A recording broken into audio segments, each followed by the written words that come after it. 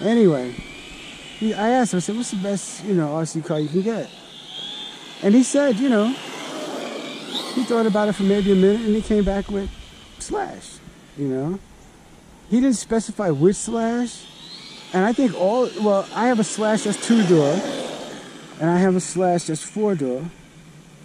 And I prefer the Slash 4-door, but the Slash 2-door, if you don't want to put it on dirt or the gravel, which is what I'm putting it on, it'll do fine. It'll do excellent.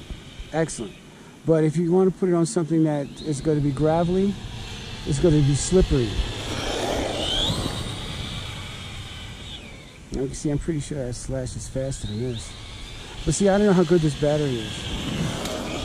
And this is a new car too. That other Slash, it's been through, not been through the ringer, but it's opened up a bit, so to speak. This is brand new.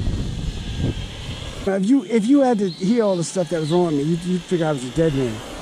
You wouldn't expect to see me walking around like this, and have the musculature that I have. Why did I do that with my shoulders? I don't know. I said musculature like, anyway, I got you, hold on.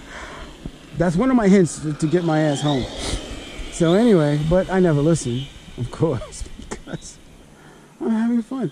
But anyway,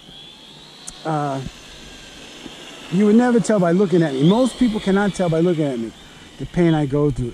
I wish I could put somebody through my pain. Oh, I wish I could. Forget the depression. I'd rather have the pain, the physical pain, than the depression. Oh, give me the physical pain any day. The depression is horrible. That's why, you know what? That's why, I'm not going to say, but I feel for people who kill themselves.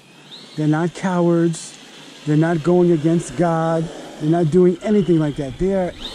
They're going through a pain that's insurmountable than you will ever go through. If you're lucky. If you're lucky, you'll never go through the pain that person went through. And I haven't yet gotten to that pain, but man, does it come close. Man, it comes close. It comes dangerous. It comes scary. That's how close it gets. It gets scary. So if you know someone who's depressed, take it easy on them. If you know somebody